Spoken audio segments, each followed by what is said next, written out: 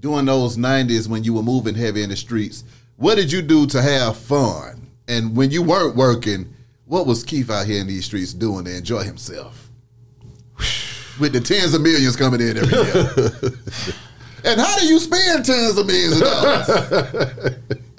Man, I keep telling you, man, I got to pinch myself sometime because it was really unreal. And then you don't really understand the magnitude of it because that becomes the norm for you. Mm. You see what I'm saying? That becomes the norm. So it wasn't nothing. I don't want to get into glamorizing the game because I don't want to inspire nobody to become a drug dealer or want to be a drug. I want to show you that. You got $10 million. You got everything you want. Why do you need 20 million?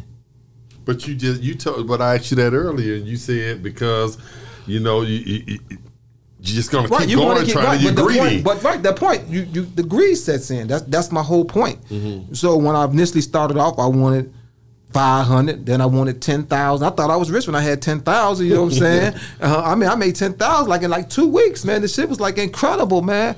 And then you set the $100,000 goal, and you set the $250,000 goal. You set the $1 million goal. You set the $10 million. You set the goals, and you go out to get it. But it's always something it's always something that happens, man. I promise you, man. I know I was a smooth nigga in these streets, man, and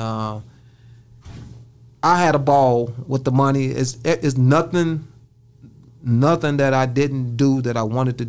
It's nothing that I missed. Everything I wanted to do, I done it. I've dated celebrities. I've drove the finest of cars. I've worn the finest of jewelries. I've traveled the world. I've helped a lot of people.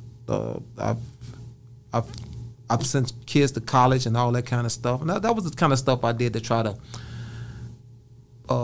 cover up I knew I could be doing better. You know what I'm saying? So those are the type of things I did. I just wasn't a rotten dude out here shooting up people blocks for no reason and all that. I mean, this is the type of list. I got a friend, man, my right hand to God, my witness. This nigga shot up the club because a broad wouldn't give him his phone number one time. And I just spoke to him yesterday. The man's a cold fool, man. And listen, he shot an innocent person. But so I don't have that in my jacket. I don't have that just because I had power, I go try to crush the weak, you know what I'm saying? Or go do some off the wall stuff. Oh man, they getting money, man, we're gonna go shut them down. I had power. I had a certain amount of power that I could have inflicted. And another thing I did was I never gave nobody nothing that could hurt me. Because the way I summed it up is if I killed or hurt everybody that owed or offended me, then would nobody be left. That's the level I was on. Did it ever get old to you? After you done spent all that money and did everything that you could imagine to do, and you're like, okay, now I done did everything I could damn imagine around here. Did it get old to you? I'm gonna tell you something that the people that know what I'm talking about is gonna agree. They're gonna probably say hallelujah.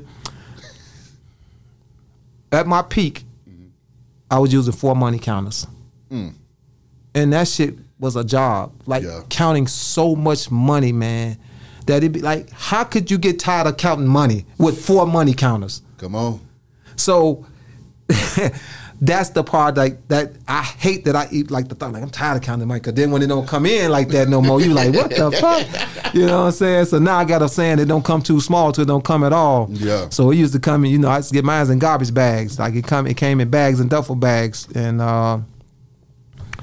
that was, it was a beautiful thing until the shit hit the fan, dog. When it's good, it's great, and when it's bad, it's sad.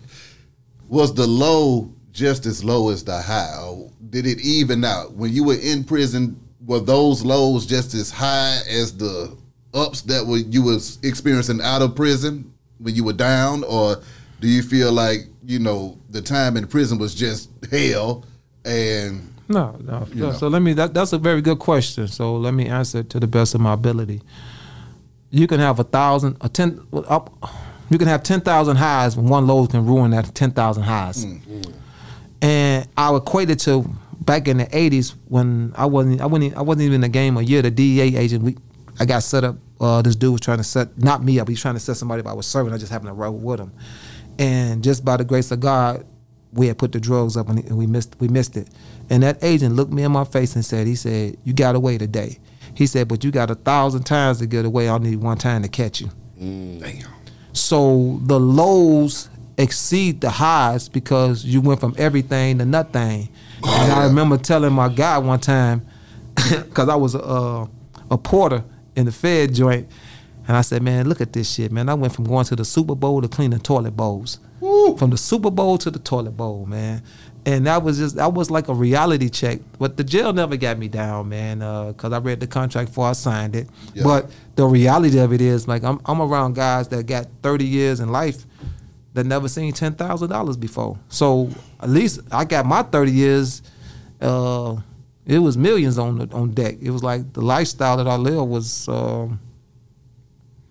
it was fabulous.